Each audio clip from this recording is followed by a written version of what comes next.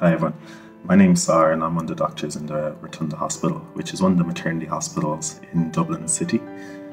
We've seen quite a change to our service during coronavirus, as all non-essential clinics and surgical procedures have been cancelled, and we've had a stream of pregnant women coming in with coronavirus, although thankfully none of them have been affected too seriously. It's been difficult for the new mothers as due to the social distancing guidelines, their partners can only be with them during labour and just after delivery. So what that means is for the new mothers, they're spending a day or two in hospital alone with less support, and they can't have family and friends in to visit them.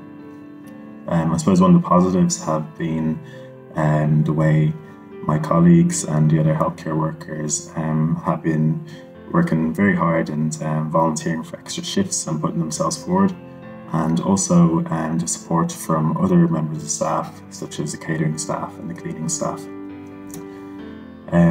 I find the church has been very supportive of me in this time. I myself actually was ill with coronavirus for 2 weeks, and it was great to have the calls, the texts, the prayers, and even a few care packages for members of the church, which I was really grateful for. I think during this time there's a lot of fear around, and that's always a challenge for people, particularly when it's fear of the unknown or fear of something that you can't see or control. One verse that's been very encouraging for me is Psalm 121. Lift my eyes up to the mountains. Where does my help come from? My help comes from the Lord, the maker of heaven and earth. He will not let your foot slip. He who watches over you will not slumber.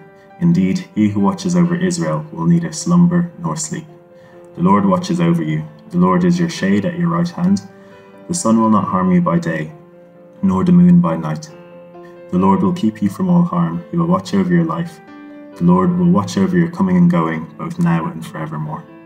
Thanks very much.